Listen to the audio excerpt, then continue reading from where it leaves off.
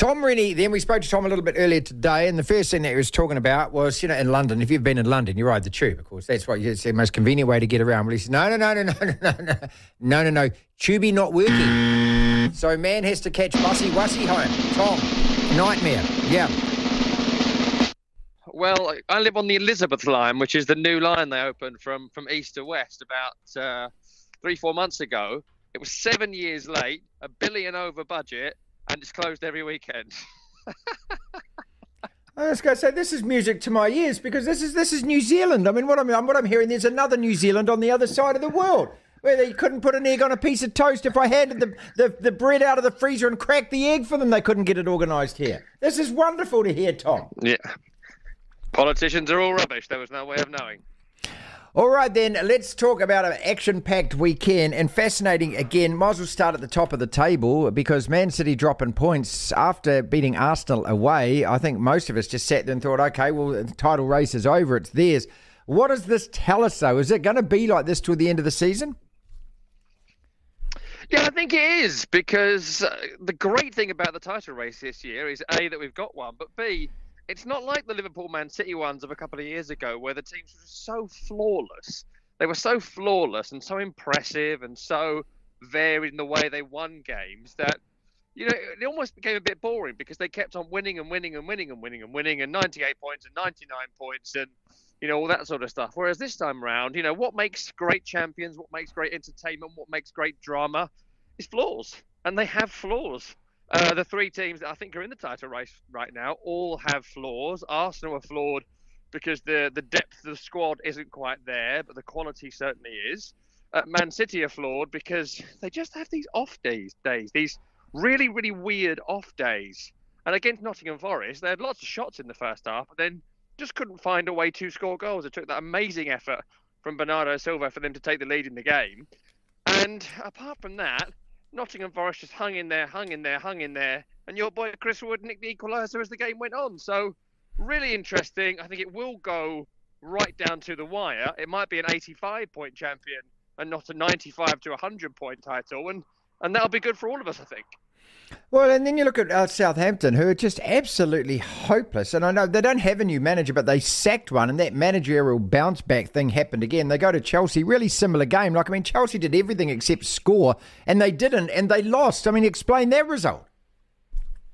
You're asking me to explain Chinese handwriting and brain surgery there. I think that with Southampton, they have a poor squad. They've got a poor squad, poorly envisaged over a long period of time by Ralph Hasenhüttl, who, with various ownership groups in charge, couldn't quite find a way to build a coherent squad. They brought in Nathan Jones, who was just such a terrible appointment. He was like that guy who you invite to a wedding, and while he's there, he kisses the bride, beats up the groom, and throws the cake down the stairs. He's a terrible, terrible man. And he was rightly sacked. And Ruben Sellers, who's come in for Southampton, he's been there all the time. And he came out in the pre-weekend press conference, and I love this. They said to him, do you think you'll be here a long time? And it wasn't like the bloke at Leeds or other caretaker managers. He went, I want to be manager. I'm not sure why I wasn't manager beforehand.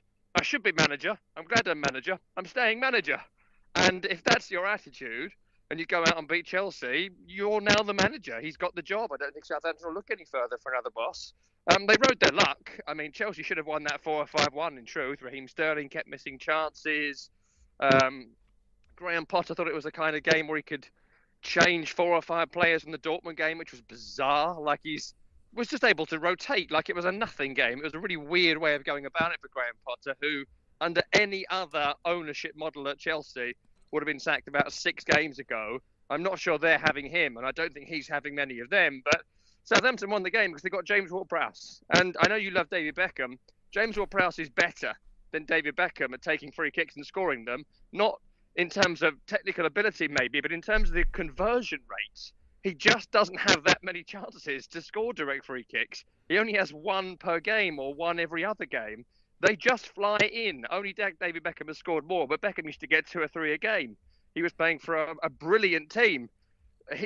James Ward-Prowse is playing with some real nonsense players, Jan Bednarek et al., and yet he's scoring great free kicks, and he may well keep them up if they just keep getting fouls on the edge of the area. That's what I'd be saying if I was Ruben Sellers. Just go down.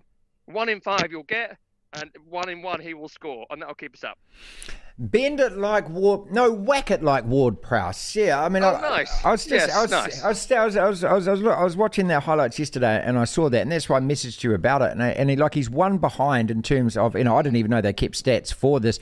But Tom, you know where, this is the beautiful thing about these guys. You know where he's going to hit it. There's only one place he can hit it. What's the goalkeeper meant to do? Is he meant, like, he's not really going to go the other corner, is he? Because that technique is a completely different technique. His technique is to kind of turn almost sideways to the goal and kind of flick it with that inside of the foot like they do these days. Like Marcus Rashford does that kind of technique as well. It's a brand. I think Cristiano introduced that to the Premier League. But it's like, it's like facing, the guy who's got the googly. You know it's coming. You know where it is. All you've got to do is do something to stop it, but you can't. Well, I think he's got a lot of variety in his free kicks. The one on the weekend is a similar one to the ones he scored previously. But if you go back through some of these free kicks he scored, there was one against Wolverhampton Wanderers last year. He's 40-plus yards out, and he swirls it left and right towards goal. He can take them low, he can take them high, he can take them hard, he can take them soft, he can chip them in, he can spin them in, he can swaz them in, as Glenn Hoddle would put it. Look, he's just tremendous at it. And I take your point completely. You know what he's going to do, but this is the same as, fighting Mike Tyson or trying to win the boat race. You know exactly how Oxford and Cambridge are going to do the boat race. They keep pulling their oars as hard as possible until someone gets over the line, but that doesn't mean you know how to beat them or you know how to stop them. And he's just so gifted at doing it, so technically brilliant at doing it, and all the research in the world and all the planning. If you give a free kick away, and chances are you are going to give a free kick away, you're in massive, massive trouble if James Ward-Prowse is on the field. And at the moment, there's nothing anybody can do about it. Great analogy there. Mike Tyson always said everyone's got a plan till I punch them in the mouth, okay? So, yeah, Ward-Prowse, everyone's got a plan till they're fishing it out the back of the net. Tom Rennie, our talkSPORT with us. We're going to talk relegation battle and also more top of the table. But that top four race in itself is, fascinating, and it's another aspect. Tom, so many, reasons to despise this top four thing for the Champions League because United have got a cup final coming this weekend, and I'm sitting there going, I'd rather take 3 points against Leicester and lose to Newcastle if I had to choose. The FA Cup was a wonderful competition, and I used to love the Cup Winners' Cup. I thought that was a brilliant European trophy. The Europa League is just a fizz. It's a fizzle compared to what the Cup Winners' Cup was, but that's, kind of irrelevant these days because everyone wants top four. So in the top four race, Tottenham go ahead and Newcastle. How significant is that? Liverpool are right up the backside with a couple of games in hand, and they're playing well all of a sudden. I think we can write Chelsea off, but I think it's United, Tottenham, Newcastle, Liverpool for those two spots. Yeah, look, I would actually discount Man United from that conversation. I think that they are far and away the third best team in the country, and as we speak, I think they're in a title race, being just 5 points behind an Arsenal team and a Man City team who are flawed at the moment. They might go on a run, but don't show any signs of doing so. So I think Man United will make it. The other slot is really interesting. I'm just coming from the Tottenham game against West Ham, but Tottenham didn't do very much. It's fascinating. I've done so many Tottenham games this season as commentator or been to see them, and they never seem to play well. They never seem to do anything particularly well. They never dominate a game. They never create that many chances. They're not thrilling to watch. Did they win? Yeah. Over and over again, that's happened this season. I went to see them against Fulham a couple of weeks ago where nothing happened. The game was so dull and drab. Did they win? Yeah. 1-0, Harry Kane. And today against West Ham, West Ham are a feeble side at this moment in time, which we'll get to.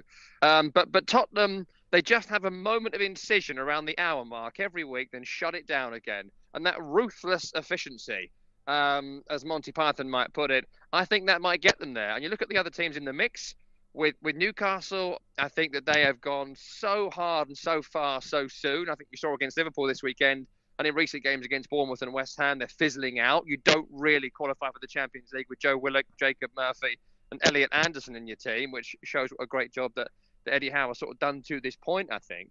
So I think they will probably miss out, though European qualification next year, Europa League Conference League, would be terrific. And the amazing thing about it is right now, for that fourth spot, I wouldn't discount Fulham. I wouldn't discount them because they just keep winning games. And in the end, that is what matters. I think it's likely they'll get Conference League or Europa League qualification, which again, like Newcastle, will be a great achievement. But they're so hard to beat. They've beaten Chelsea in recent times. They've beaten big teams, beaten small teams. They've got a goal scorer, defence incredibly strong. a great vibe around Fulham at this moment in time. And to go to Brighton and win the weekend was a terrific result for them. So they're in that mix. I wouldn't discount Liverpool as well because, they've flattered to deceive all season. I think they're probably, of all the teams I've listed, the only real threat to Tottenham in fourth when we get 15 games down the line at the end of the season. But huge race, great, important race for all these teams. And I hope Fulham do it personally. Then I hope Newcastle do it. And beyond that, Liverpool scrape into the Champions League, big whoop. Congratulations to them, but I won't celebrate. All right, relegation battle then. And you've been through a few of these and you've escaped a couple of times. You've had the heartbreak of relegation. Again, what is your gut feeling about this year? Your squad is too good to go down, but I've said that before about teams. And here you are again in the bottom three, West Ham. Well, look, West Ham have now lost 13 games this season. They only lost, I think, 14 in the entirety of last season, just 5 victories. Wins are what get you up, and West Ham have got 2 since October.